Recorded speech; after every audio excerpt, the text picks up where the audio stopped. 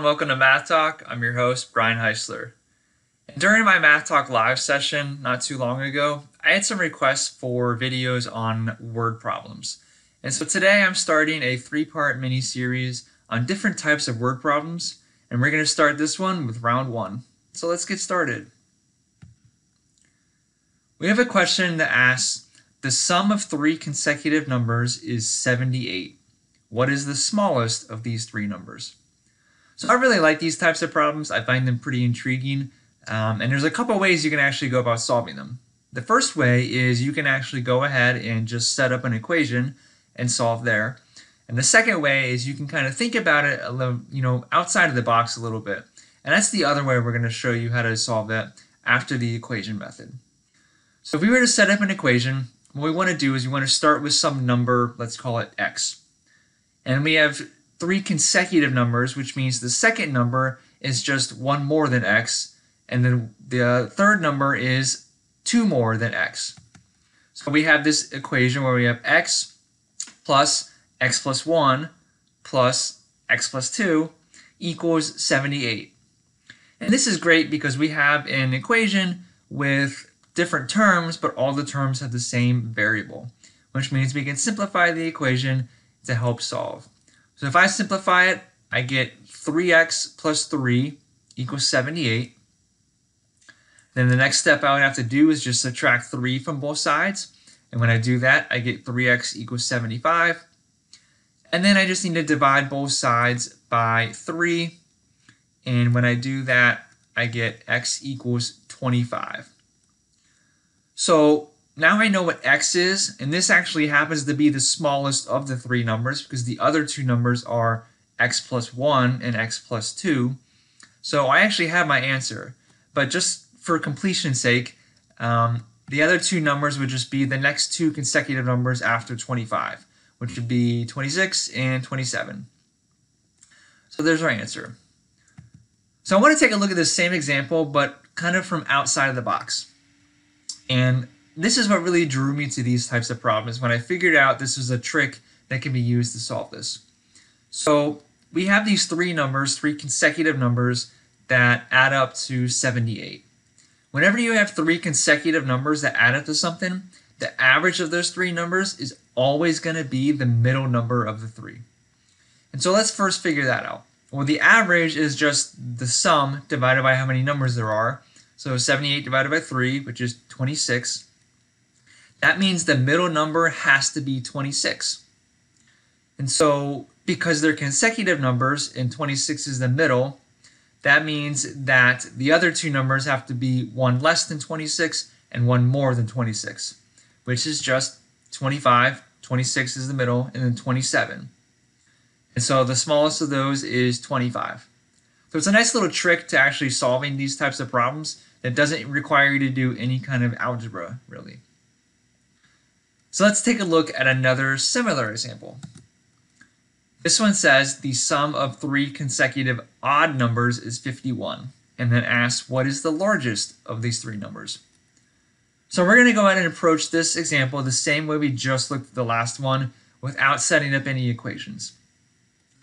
Again, I have 3 consecutive numbers. In this case, they're 3 consecutive odd numbers, which is key, but still, because they're consecutive, the average of those 3 is always going to be the middle of those 3 numbers. So let's take the average, 51 divided by 3, I get 17. That means my middle number of the 3 is 17.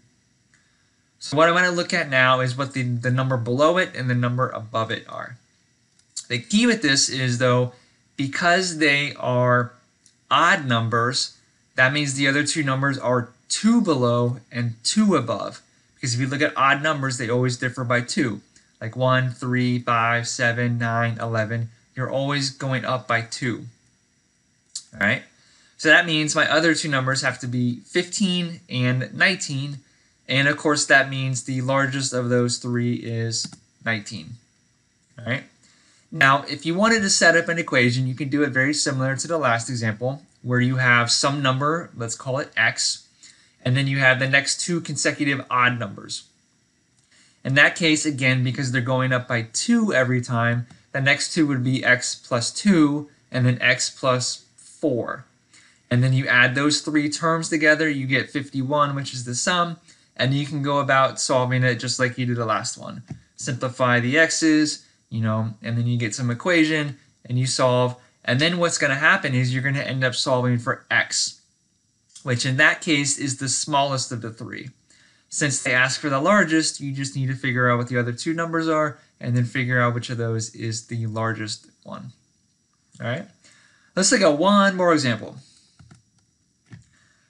So this is a problem that I threw in here because I like it, and if you've seen on the internet lately, you may have seen similar types of these problems that have gone viral as videos, and I wanted to kind of address that and throw it in here as an example. So this one says, when Joseph was 8 years old, his brother Jordan was half his age. Now that Joseph is 50 years old, how old is Jordan? So a lot of people will immediately go to the answer of 25. And that's why these types of problems have gone viral, because that is definitely not the actual answer. And let's take a look at why that's not the answer. So they tell us that when Joseph was 8 years old, his brother Jordan was half his age. What that means is when Joseph was 8, Jordan was 4. And that means that Jordan is 4 years younger than Joseph. He's not always going to be half as old as Joseph. That's not really how aging works. So it's really important to know that Jordan is 4 years younger than Joseph, and Jordan is always going to be 4 years younger than Joseph. So whenever they tell us what Joseph's age is, Jordan is just Joseph's age minus 4.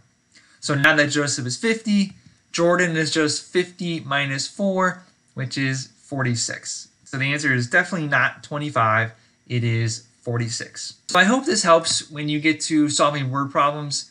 Be on the lookout for my next 2 parts in this series, where I look at how to solve word problems by setting up equations.